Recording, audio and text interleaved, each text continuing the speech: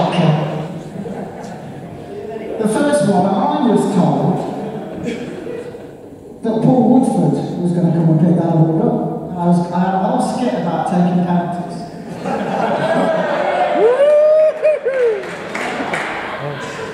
The second thing I was going to say was, Kelvin can't be here tonight to collect his award. Either his visa ran out, or the Witness Protection Programme have moved him away from sexual predators in Spain.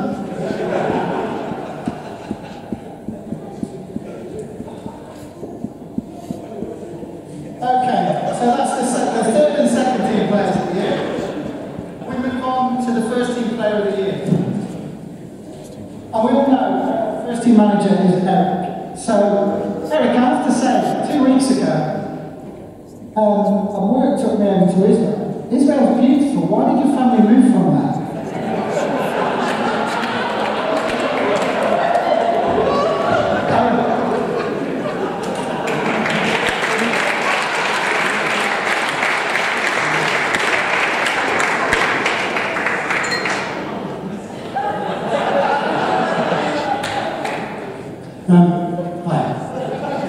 I think it's fair to say that it's not been a vintage year for the first team domestically this season, as has been made blatantly clear by Finny. However, we came back from Euro Games in Stockholm with a gold medal to continue our record internationally. It makes it difficult, obviously, to have a standout player when the team isn't performing as well as normal. However, doubly difficult is to be a new player in the first team at the same time as the team not performing perhaps as well as it should be. But this person joined the club a week before the tournament last year in Stockholm, had a fantastic tournament, culminating in scoring a goal in the final. He's continued to progress and made the centre midfield position his own this season, and his attributes, he's great in the air, really combative, is forming a great partnership in the midfield with Abel, and he's been recognised by his fellow first team players. So the first team player of the year is Iain.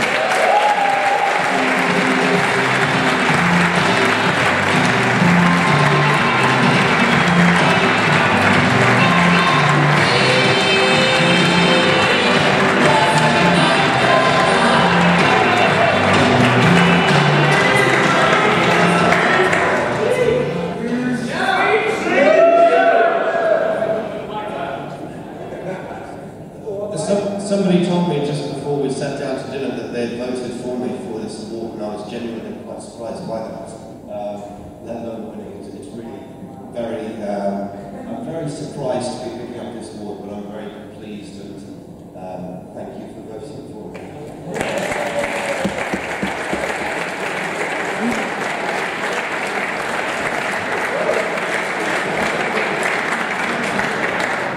Okay, we move on to five-a-side player of the year. Now, apparently the little presenter, is it? You sure? I'll let you right. Sorry, most improved player of the year. So I'm going to call Eric back on, because I know he's got a temper. I won't say anything really about him this time. I was going to do something about eyebrows.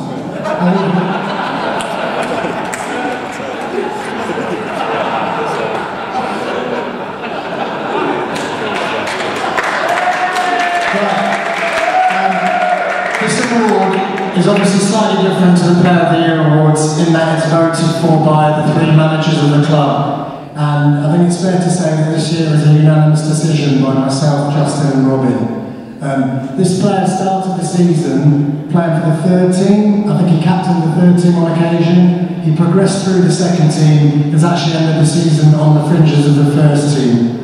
He's a fullback by trade, he's always willing to learn, he's a great tackler, he's a thoroughly good bloke as well, and he's going to be in the Lions squad in Helsinki, which completes his meteoric rise this season. So the most improved player of the season is Stephen Cross.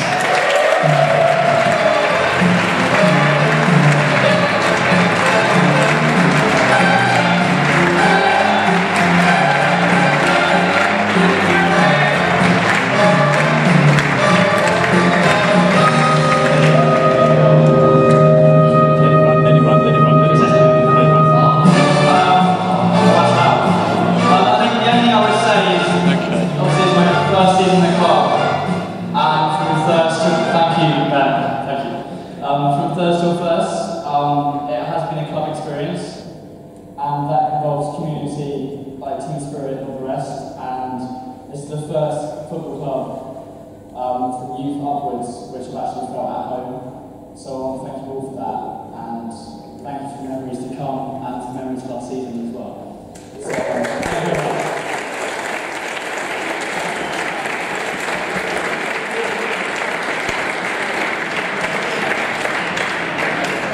Okay, before we move on to five-a-side player of the year, it's nice to see Troy Foley's finally gone grey. For about 5 years, I actually thought aubergine was a colour. Well done, Troy. Okay, five-a-side player of the year. The person who's presenting, the next presenter, is an old pro at these sports, because apparently he threw a bit of a history. He's played for about 3 teams this year. Now, I'm not saying this player's been around for a while, but he's been at Stonewall for so long. He played with Gandalf and Dumbledore in the back four. It is, of course, Aslie Bitter.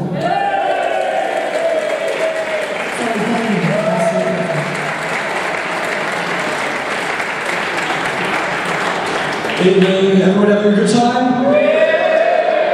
Good. You don't need to worry, just relax, don't worry, don't panic, because I know what you're thinking. I know what everyone is thinking. What are you thinking? This is going to repeat of Chris Rock at the 2016 Academy Awards ceremony. No, it's not going to happen, but you are lucky, because you could have had Mr. T up here today presenting an award. Don't hit it.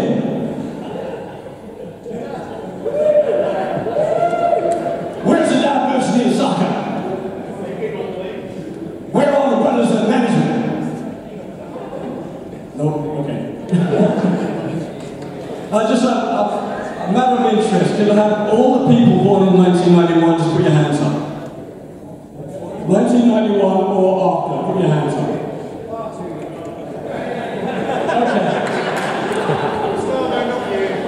Yes, put your hands down, Okay, in 1991 I was a 31-year-old, young, idealistic, at the peak of my powers as a footballer, believe it or not. But several things happened in 1991, which I'm going to go through for you today. My first ever tracksuit in 1991 was a blue tracksuit. Stonewall with a pink triangle on the back. That's what we used, a pink triangle. Which said, to me, a great deal about where we come from, and possibly, if we're not careful, where we're going to be heading. Other things happening in 1991, just bear with me. Kathleen Bates was Best Actress for Misery. Jeremy Irons, Best Actor for Absence of Malice. Best Film was Dances with Wolves. We didn't have a James Bond or a Doctor Who then. We couldn't find an actor, but rumour has it that they did approach Pete Shuttleworth for the role. But that was only Penny, it was Bond. But they reconsidered saying he was far too masculine. They wanted to change direction and go for a Bond with a more feminine side. We had a Eurovision Song Contest, a song in it, which ended up in 10th place, sung by Corolla, and that was the winner. But that was the winner. Corolla was the winner, but the 10th place was the British entry, and it was Samantha Janus. Obviously, it was her, she was quite big back then. We had Torture, 16 weeks at #1 for Bryan Adams, with everything I do for you. Bohemian Rhapsody was Christmas #1. We lost to Freddie Mercury that year. The Gulf War was happening. John Major was Prime Minister. George Bush Sr. was the President. Barack Hussein Obama had just graduated from Harvard Law School. We had this ridiculous section or clause 28, which, for those of you who don't know, it was a piece of legislation or an amendment added by the Conservative government at the time, which banned any promotion of homosexuality in schools as a pretend family relationship. If I'm not mistaken, that was repealed later in 1998. We did have the Maastricht Treaty, and we're going to see how that all goes when we all go to the vote on June 23rd. We had the introduction of the web browser by Tom Bernard-Lee.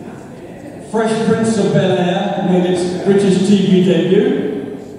And ITV Central was the first to screen all episodes of Prisoner Cell Blockade.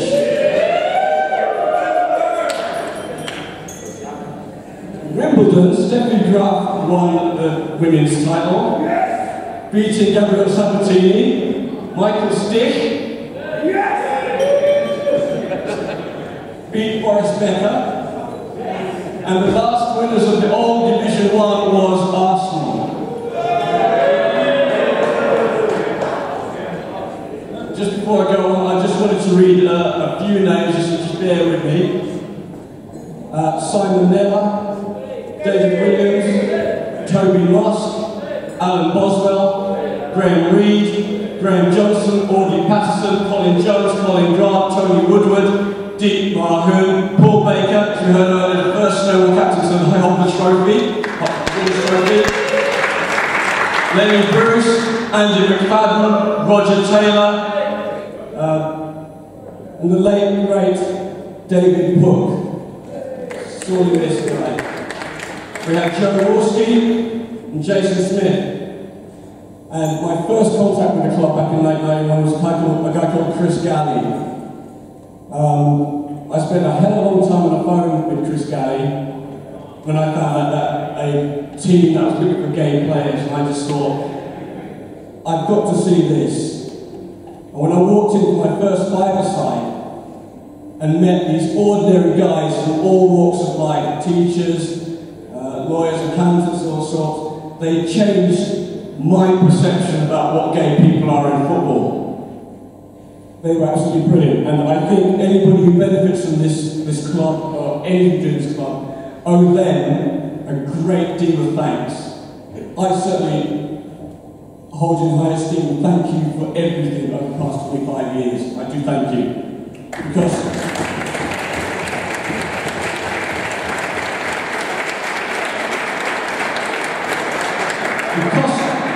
without you guys, who on Sunday morning, freezing cold Sunday morning, take the abuse from the opposition, being outed at league meetings, being called faggot, left, right, centre, two-footed challenges, elbows, we wouldn't be sitting here today at the Emirates celebrating 25 years of success.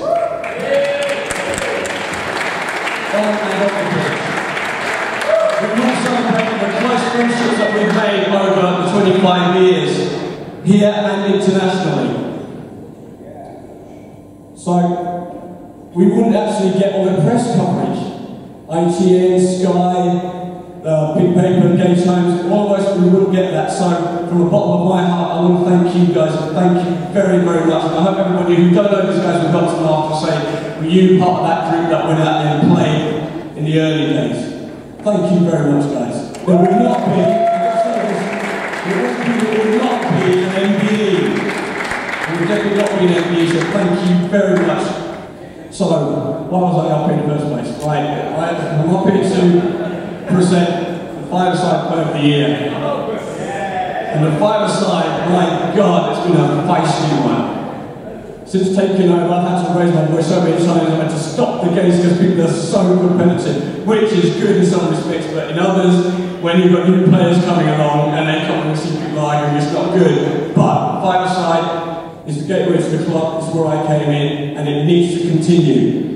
And the winner of five-a-side player of the year is Matt Lee.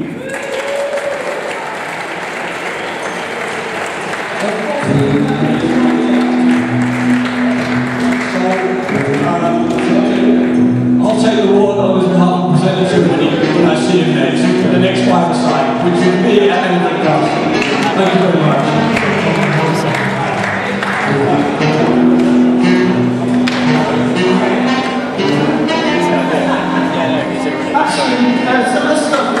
So let's look at Aslie. Just, it struck me tonight, you kind of forget, because you move on, you do stuff in your life, and all you young whippersnappers that are the current first team will playing really well, who think of the bees knees, there's some absolutely fucking fabulous players here tonight. People like Wendy, Tony Woodward, Tony McLeod, some fantastic strikers, people like Clark, Paul Baker.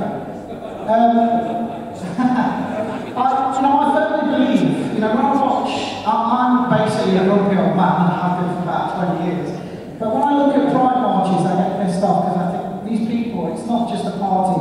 You're standing on the shoulders of some very brave people who did some very brave things a long time ago. And the guys that are playing in the first team now, yes, you're winning medals, but people like Tony, Dave and Rob, people in this room did a lot of brave things back in the day.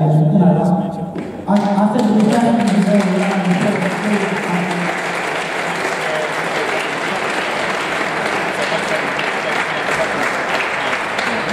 So before I get all winners off your ass, the next award is the leading goal scorer.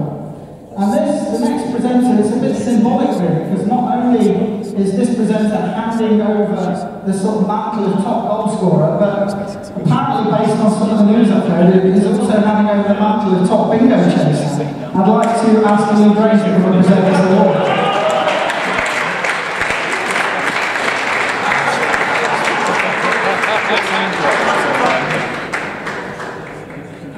Hello.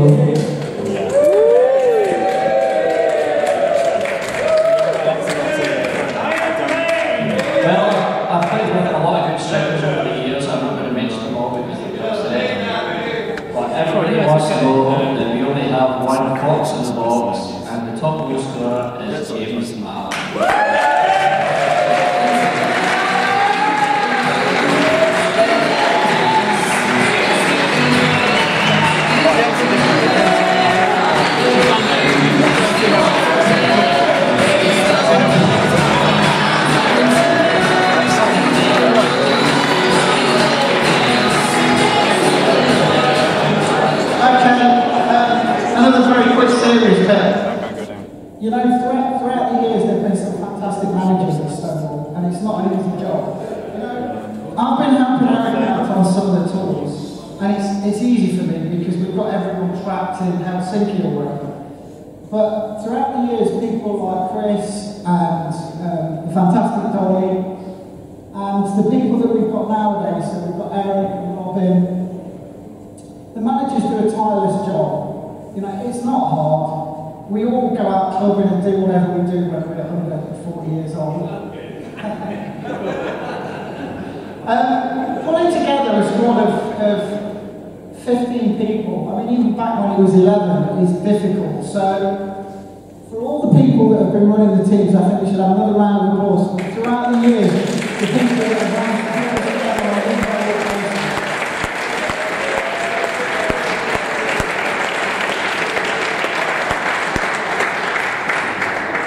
Okay, I'm going to hand over the mic, much to all your relief, to the lovely Ben. Hello, good evening. The next award is the Chairman's Award. The Chairman's Award is given at the discretion of the Chairman to individuals within the club who have just done something fantastic and that is worthy of recognition. To present the Chairman's Award, can I please welcome Andy and Doug.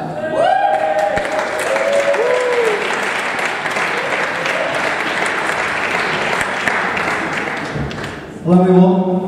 Hello. First of all, I just wanted to check. Kearney, is your mobile alright? Finny? No. Just ask them about it later. It's lovely to see so many old faces and some new ones as well. And Finny talked about management, and the recipient of the Chairman's Award this year links to management, longevity and success. So this individual joined the club in 2001 as a player and started off very early on in his first game with a sending off. Went on to be part of some fantastic, successful teams. As a player, won 21 trophies, 4 gay games, 3 World Cups. But tonight, it's not about his playing career. It's about 10 years as a manager and taking over at a time when the club was at crossroads. and where we were in some difficult situations. And that's where Joe's going to pick up the story. So in 2006, we were at a crossroads, and it was through no fault of anyone, but clubs of 25 years, they evolve and they change and different things happen, and we'd had superb success, and a lot of the people, Chris Worth and their era, they kind of moved on, they were ready to move on, and we needed a new era, and we found ourselves in a high division in amateur football, but we were at the, fair to say, lower ebb of that. And it was a changing of the tide, and it needed someone to come in that was enigmatic, passionate, and ready to take the club, the great club, to a different space. But when you've got a great club that's had all those achievements, and then you find yourself, pardon the pun, at the bottom, then it takes a real character to step up and say, yeah, I will take the mantle, I will be the leader, I will manage that team, and that's what Najib Armanazi, also known as Eric, did. So in 2006, we were bottom of the league, and we had a tour coming up, a tour that was a kind of club-defining tour in Chicago. It was the Gay Games, and Eric went there, and fair to say to a lot of people that were on the tour, Alexis won't mind saying, it wasn't like the dream team, first team squad that we sometimes see now or in previous years. But Eric took that squad, and through adversity, we went out and we won. And when we won in Chicago, that was where the club changed. Eric then took the club, and we had to drop down the league. But twice he's now got runners-up in the Middlesex County Division 1. He's also won Gay Games, the two preceding Gay Games that followed Chicago.